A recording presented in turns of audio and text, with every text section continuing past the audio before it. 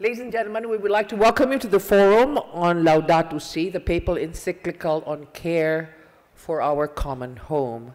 I'd like all of you to please rise for the Philippine National Anthem and then remain standing for the invocation to be led by Father Jose Mario C. Francisco of the Society of Jesus, professor of the Loyola School of Theology.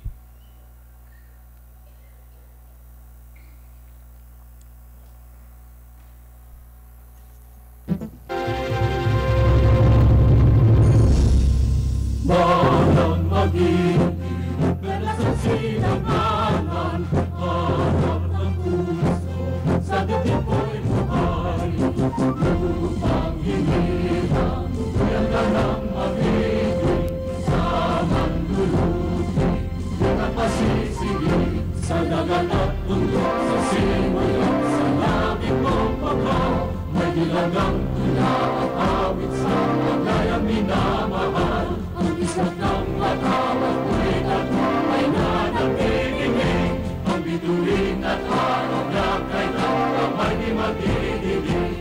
Lupa ng araw na ang walhal at sira, buhay ay langit sa piling mo. Ang binigaya na parang may maghahati, ang mamatay na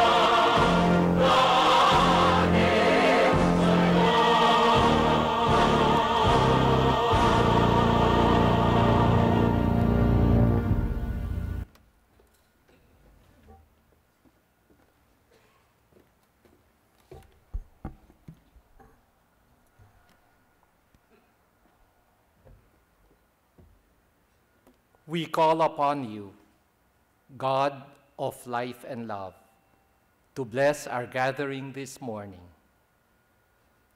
We thank you for molding us out of water and clay, baked in the sun, dried by the wind, infused with your breath.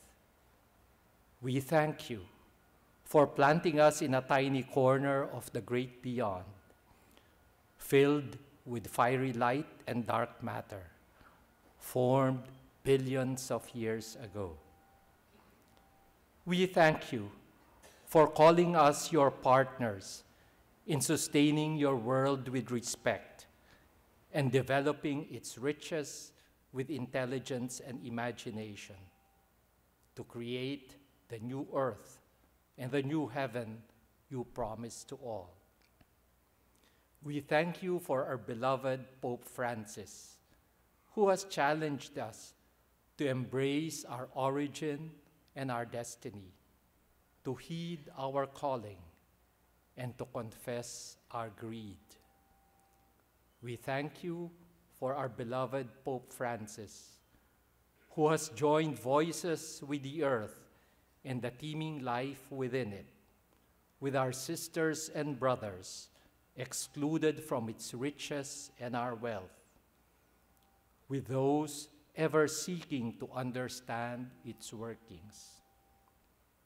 Today, we ask that you send us your spirit of wisdom during our conversation on Laudato Si, so that we may never cease to love the work of your hands, may always sharpen our insight into its mysteries, so that we may act and live courageously with greater simplicity and generosity, in accordance with your will and our calling, through your Son, Jesus Christ, Word made flesh, Word made matter, forever and ever.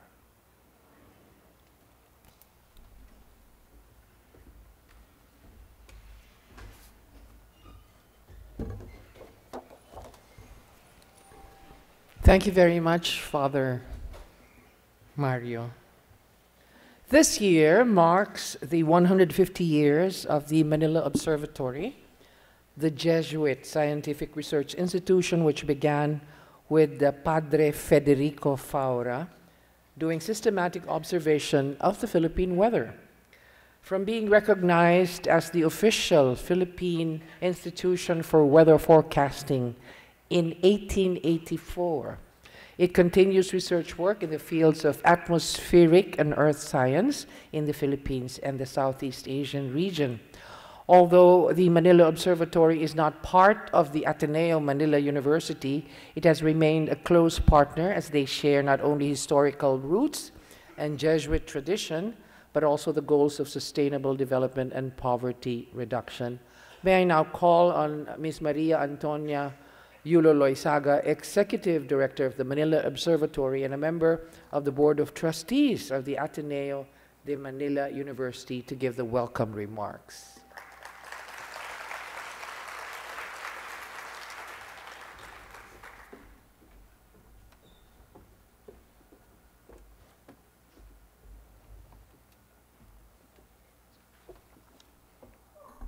They put a small podium here so I can actually be seen from the front. Yes, good morning and welcome to all of you who have come to join us this morning. Bottom line, up on top, we'd like to say thank you to the Cardinal and to all the panelists who have joined us this morning, and all the dignitaries, the sisters, and our brothers and fathers who have come to join us to celebrate together with the Ateneo University. While the Ateneo and the Manila Observatory are no longer one institution, we are joined by a familiar concept called the interlocking directorates. Father Jet Villarin is president of the Ateneo. He is also chair of the Manila Observatory. Father Mario and others are also part of our board of trustees. While we cannot claim to be part of the Ateneo, the Manila Observatory will be deeply grateful always, as it was born out of the curiosity of young scholastics and priests then serving at the Ateneo Municipal. 100 years later, the observatory sought to return the favor to the Ateneo de Manila University as it established the physics department at the Ateneo. The physics department is 50 years old this year. The Society of Jesus established the observatory in order to serve the Filipino people through scientific excellence. At the cusp of our 150th year, our mission has not changed. Scientific knowledge and research are essential building blocks of sustainable development. While there have been advances in technology far beyond what our founders could have imagined, the fundamental challenges of facing the Philippines and the rest of the world are the same. Where do we find energy, water, and food to support a humane existence for all? The Philippines is rapidly becoming an urban nation, with most of its population living in floodplains and coasts. We are situated along the Ring of Fire and face both the Pacific Ocean and the West Philippine Sea. The heating up of these bodies of water generates tropical cyclones, extreme weather events such as monsoon rains. Unfortunately, poverty and inequality have not decreased significantly in the last few decades, and migration to the peri-urban areas and urban areas is often seen as a pathway to a better life. When combined with extreme weather, these increases in population density, the persistence of poverty and income inequality, which are really forms of chronic vulnerability. These constitute the essential ingredients of a disaster. Our world can sustain us only if we constantly strive to understand scientific relationships between space, our atmosphere, land, oceans, and people, and learn how, through in seeing God in all things, and in adopting the right formula for investment and collaboration in scientific research, our hazard-prone country can become, through faith and science, a transformed country, truly developed and truly sustainable. Thank you very much for all of you, your attendance here today, and thank you to the Ateneo de Manila, the Ateneo Institute of Sustainability, Atshut Kuyagkeng, and all the staff for supporting this event today. Maraming salamat.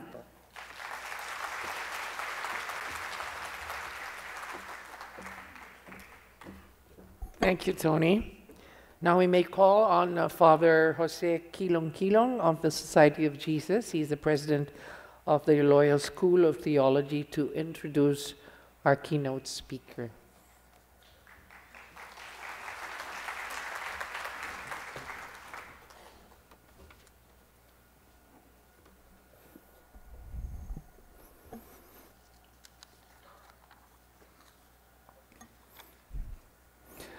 Luis Antonio Gokim Tagle was born in Manila on June 21, 1957.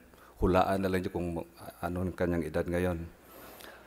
After completing elementary and high school at the CICM run St. Andrew's School in Parañaque City, he studied philosophy at the Ateneo de Manila University as a seminarian of San Jose Major Seminary, graduating summa cum laude, and as philosophy departmental awardee.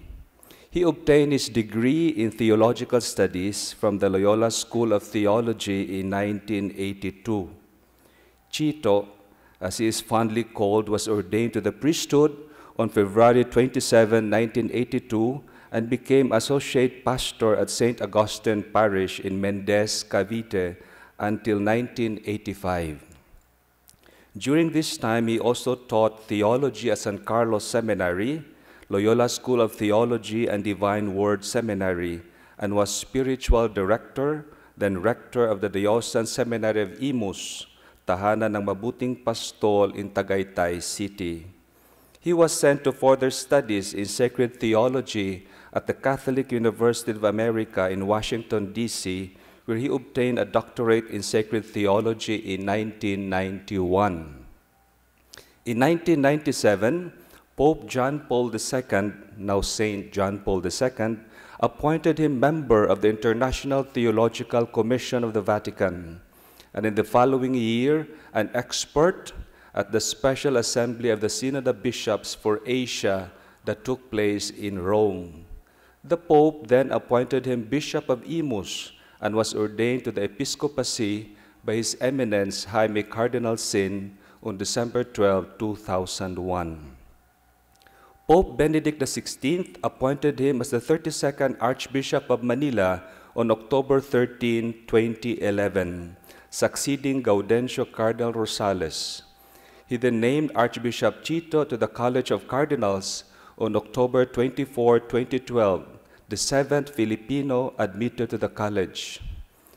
Pope Benedict XVI has appointed Cardinal Tagle to various positions, including membership in the Congregation for Catholic Education, the 13th Ordinary General Assembly of the Synod of Bishops on the New Evangelization, the Presidential Committee of the Pontifical Council for the Family, and the Pontifical Council for the Pastoral Care of Migrants and Itinerant Peoples. Since 2014, Pope Francis has appointed Cardinal Tagle to the Pontifical Council for the Laity, the Sacred Congregation for the Institutes of Consecrated Life and Societies of Apostolic Life, the Sacred Congregation for the Evangelization of Peoples, and the Pontifical Council Cor Unum for Human and Christian Development. Cardinal Chito was also appointed President Delegate of the Synod of Bishops on the Family, President of Caritas International, and most recently, President of the Catholic Biblical Federation. But perhaps what sets Cardinal Tagle apart is the way he communicates to his flock. Open, joyful, compassionate, caring. As Emeritus Archbishop Cardinal Ricardo Vidal wrote, he is the bishop who can both laugh and weep with his people. Cardinal Tagle is a man truly in love with God and with his church. Talagang Laudato Si ang kanyang personality. Ladies and gentlemen, His Eminence Luis Antonio Cardinal Tagle.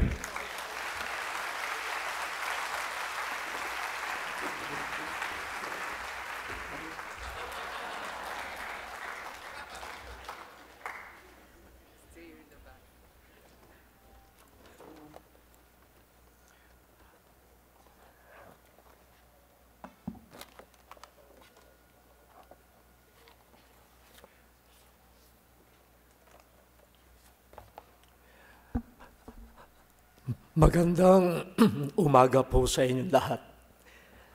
Maraming salamat, Father Joe, sa napakaganda mong sinabi. Dalangin ko lamang na sana totoo yun.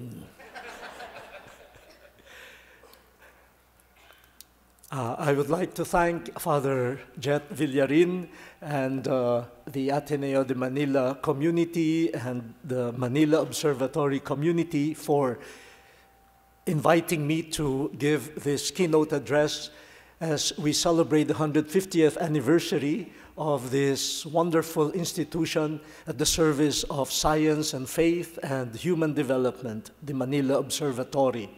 And we also celebrate this milestone of an encyclical from Pope Francis, a Jesuit Pope, Laudato si mi Signore. Praise be to you, my Lord. My task this morning is to give you some sort of an introduction to the encyclical. I could give that introduction in 1 minute, summarizing everything by saying, please read the encyclical. This talk cannot be a substitute to reading the encyclical itself. But I have to warn you, it is the longest encyclical so far written by a pope in the history of the church. Well, I think the topic calls for a comprehensive approach, and we thank the Pope and his collaborators for such a successful outcome in Laudato Si. So after giving you a background of the encyclical, I will indicate from my point of view a few things that I think merit our continuing reflection and hopefully action. This title comes from the invocation of Saint Francis of Assisi, the Canticle of Creatures, when Pope Francis chose the name Francis in the conclave that elected him. I was there. People started murmuring, Francis who? Savior? After all, he's a Jesuit. But he was quick to clarify. Francis the Poverello, Francis of Assisi. And true to form, this saint, who is called also the patron of ecology, becomes the inspiration of this encyclical. The Pope reminds us of our common home, our sister, our Mother Earth. Sister Earth who now cries out to all of us because of the harm inflicted on her due to our irresponsible use or abuse of the goods God has endowed her. And the response that Pope Francis proposes to all of us really comes from Pope John Paul II, a global ecological conversion. We are happy that conversion is now linked to ecology, and global at that. So the key concept that the encyclical proposes to us is integral ecology, to articulate the fundamental relationship of the human person. Personhood is relationship. We are related to God, we are related to ourselves, we are related with other human beings, we are created to the earth and to the whole of the environment. Let us keep in mind that this is the key concept, integral ecology. Now, the different chapters of the encyclical can be considered as steps that we can take in order to enter this world that is being opened to us, the world of integral ecology. So, the first chapter, what is happening to our common home? Now, we can consider this as the step of listening, viewing spiritually, and listening spiritually to scientific research, science and spirituality. Let us listen to the results of the best scientific research on environmental matters that are available to us. The Holy Father proposes this. Science, as at its best, can help us listen to the cry of the earth. What a beautiful way of putting the task of science. Science, at its best, can help us listen to the cry of the earth. Now, the Holy Father did his own listening and his own seeing. He pointed to the following things: pollution, waste, premature deaths, deaths of children.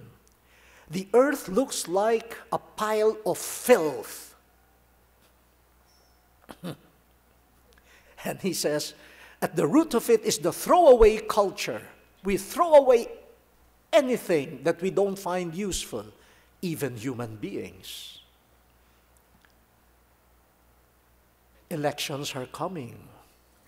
You see a lot of throwaway culture being manifested. The climate, the changes affect entire populations. And in fact, it is not just war, ethnic battles that cause migration. We have a lot of people who migrate because of ecological or climate changes. Water, contaminated water, and the poor deprived of access to water. That's why there is a move to declare access to water as a basic, universal human right. The loss of biodiversity, the extinction of plants and animal species, an extinction that changes the whole ecosystem. And the Pope reminds us that species are not just exploitable resources.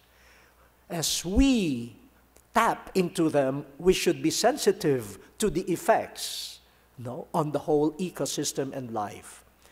The decline in the quality of human life and the breakdown of society. The Pope questions the growth model that prevails. It does not always lead to integral development.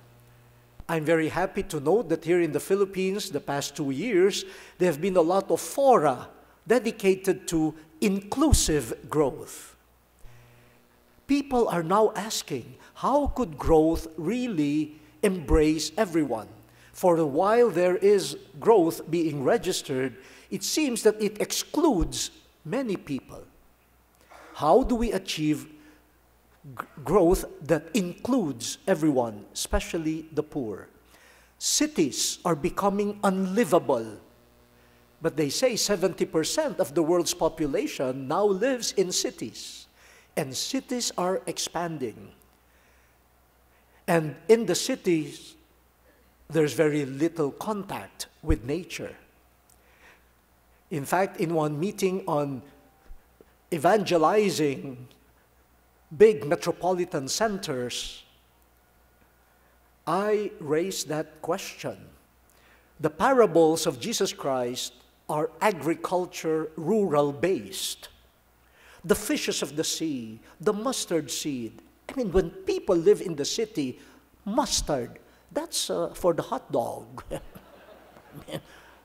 Mustard seed that grows into a big shrub. I mean, what does that mean to them? You talk about the sun, the stars. Do they see the stars? They see illuminated LED advertisements. We need to search for new parables and new mediations of God's presence.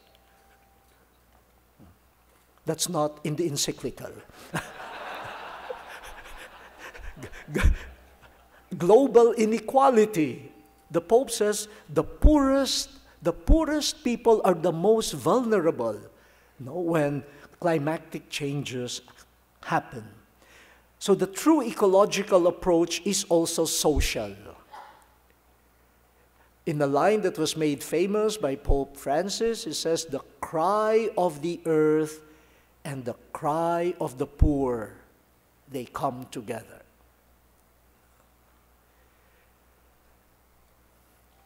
These are some points which the Holy Father raises in the first chapter. So maybe we can do our own listening. We can do our own looking at our own contexts and add to the list that the Holy Father has just given to us. The segue to the second chapter is quite typical of Pope Francis's style. He just avoids, all of this convoluted diplomatic language. He says he's not happy with leadership in the world right now, especially with political leadership. There's no willingness, there's no determination to implement change. And with that, he leads us to the second chapter, which is the gospel of creation. He picks up from the wealth of the Judeo-Christian tradition, particularly the biblical texts and theological reflections on those texts. He relies heavily also on not only his predecessors and their encyclicals, homilies, and teachings. He uses a lot of the pastoral statements issued by episcopal conferences all over the world. So aside from talking about integral ecology, the methodology that he employs in this encyclical is also that of collegiality. He brings into the papal magisterium different teachings from the national and regional episcopal conferences. The bishops of the Philippines issued a statement in the 1980s. The Pope quotes that. The Asian bishops' conferences also had a study on ecology. The Pope quotes from that document. Now, the gospel of creation. He directs the Christians to the wealth of our tradition. He says, while it is true that the ecological concerns require interdisciplinary approaches and interdisciplinary dialogue, we cannot exclude religion, faith, spirituality. Faith traditions have a lot to share to the whole world about caring for our common home. Our biblical accounts, we have a God. The God who liberates is the same God who creates. In fact, historically, Israel got to know God first as the God who saves, the God who liberates, the God who uses the forces of nature in order to liberate God's people. From liberation to creation, those two should not be separated. Creation, liberation, into full human dignity. That is what our God is all about. And human life is grounded in relationships with God, with neighbors, and with the earth. According to our Judeo-Christian tradition, the earth is a gift. It is not a possession. God possesses it. We are not the owners. We are stewards. That's why in the tradition of the church, private property is never absolute. When the common good requires it, then you must be able to give up, let go of private property. For us, the theological underpinning is that we are not owners. So save yourself the trauma and the trouble. When somebody borrows money from you, do not think of it as your money. So that when it is not returned, you don't get angry. It's not mine. That's how I face it. Kasi pag inisip mong akin yan, inutang sa akin, lalo kang galit. No? Pag inisip mo, di naman akin yan eh. Pinadaan lang sa kamay ko. Nasa kanyang kamay na. Pag dumaan ulit sa akin, salamat. Kung hindi, walang nawala sa akin. Kasi hindi naman akin yun eh. Try it. Try it now. Mangutang kayo sa katabi nyo. Tignan natin kung Laudato si. Yeah, that's not in the Encyclical. Now, each creature has a purpose. Very Franciscan. Very Franciscan. Even in the weeds, Saint Francis would see beauty and purpose. Very Christ-like. And there is interconnection, interrelatedness between creatures. The earth is a shared inheritance. That's why the goods of the earth are destined for all and not just for a few. Jesus, the Word of God, through whom everything was created, in the fullness of time became a creature, became matter, became flesh. And the incarnation of the Son of God blessed creation all the more. He lived this earth. He lived on this earth just like one of us. He died here and was buried on the earth, but brought the earth to the resurrection, into the fullness of life in God. A rich tradition. That leads us to the third chapter, or the third step. After seeing both the situation and the richness of the Judeo-Christian tradition, now the analysis. The human roots of the ecological crisis. The human roots. And the Holy Father is not content with symptoms. He wants to go to the roots. He identifies some, and he invites us to converse with him, to dialogue with him in his analysis, and again, for us to add our own inputs. First, he says, a misuse of technology.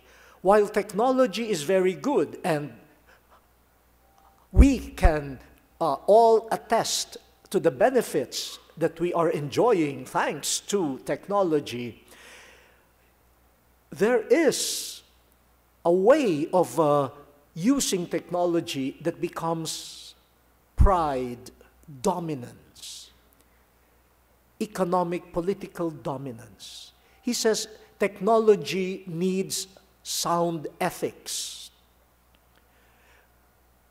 A culture that will allow limits and self-restraint. He says part of the problem is that technology opens to us so many possibilities, and one direction of pride is, if we can do it, we should do it. Says that's pride. Is there no limit anymore? Is there no more self-restraint? Another root cause for him is this misguided anthropocentrism, the view of the person as possessing full dominion over nature. So he says we need to recover the sense of responsible stewardship. We should protect life. And here, he says, part of pride is the manipulation of human life, especially in abortion. That's pride for him. Another cause, practical relativism. Since I am the owner, since I am the boss, I disregard laws. I disregard principles. I disregard truth. They are not upheld. Laws are avoided rather than implemented for the common good. And he says that's rooted in this practical relativism. Everything is relative to me. I'm the only absolute. I am the owner. Then he says another root, the loss of the value of labor. We need to protect employment. We need to protect the laborer. And work is not just for income. Work is for human development. With work, I grow as a human being. People ask me, why do you continue teaching? You're already laden with work. Listening to Father Joe Kilong enumerate my tasks, I felt tired. I said, wow, is that you, Chito? Is that the story of your life? You know? But when people ask me, why do you continue teaching? You're already a bishop, you're a cardinal. I said, that's the type of work where I've experienced human development. I don't find it tiring. Even if you don't pay me, I will teach. That's true. But you have to take care of the laborer.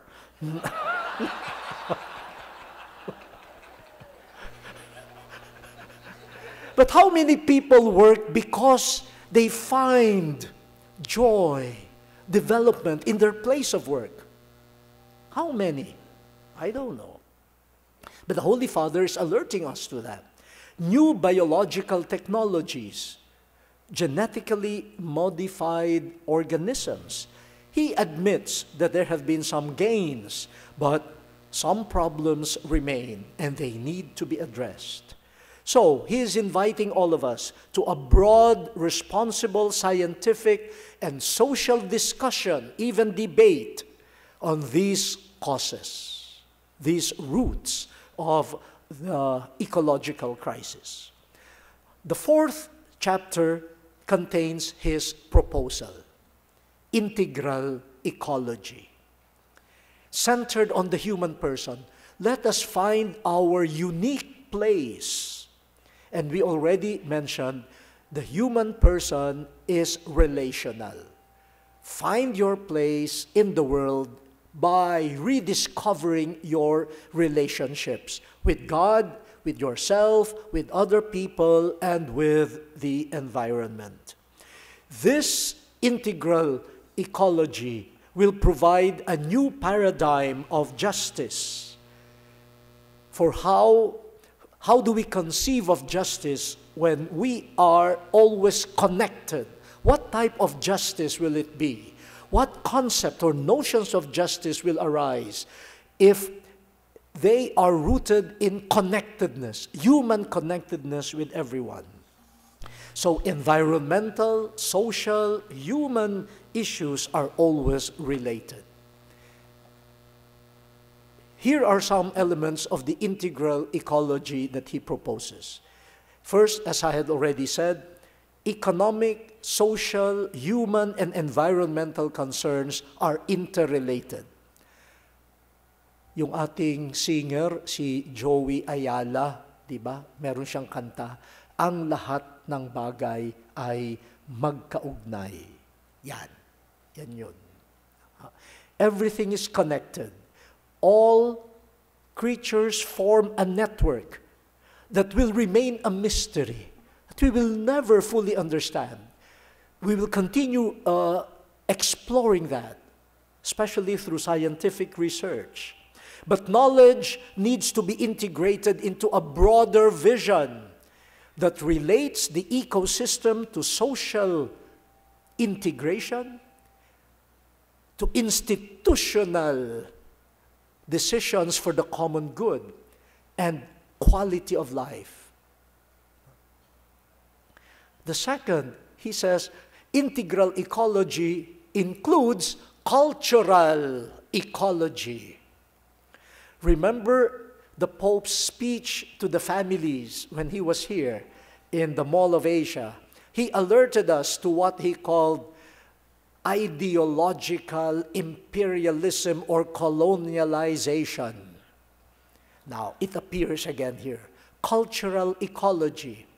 Part of our ecology is the culture. So he says, what he is proposing now in taking care of the environment is take care also of your cultural environment, your cultural treasures, the treasures of humanity. And here, he issues a special appeal for the protection of the rights and the cultures of the indigenous peoples, whose cultures are neglected and destroyed in the name of so-called development. The third, the ecology of daily life. It says, look at the urban environment, those in charge of urban planning. Is there public space? Is there sufficient space for housing? How is transportation? The relationship between human life and the moral law. We don't have absolute power over our properties, our bodies, etc. And he proposes again what is contained in the Catholic social teachings, the common good. He calls on everyone to make choices in solidarity based on option for the poorest and the most vulnerable. Bring the excluded into the center of our planning and our choices. And finally, integral ecology includes justice between generations. We should not look only at our generation and what we need. We should look to the future generations. What type of world will we pass on to them? The poor of today and the generations of the future should be very much present in our planning, in our decisions, in our choice of lifestyle. Are you still with Pope Francis? The fifth chapter, we're coming to a close here. The fifth chapter now leads to action, lines of approach and action for the renewal of international, national, and local policies. He invites the business sector, government sector, to review their decision-making processes. So here in this chapter, he really invites the working together of those in politics, those in business, those in the sciences and technology, and those in religion. He says, think of our world with a common perspective or a common plan. Let us not let the destiny of the world be determined by a few countries and a few influential people. Politics and business should abandon short-sighted efficiency or profit orientation or short-term electoral success. Ang dami-daming pinapangako no, para lang may makuhang boto and then hindi naman ma-sustain. No. Alam na natin lahat yun.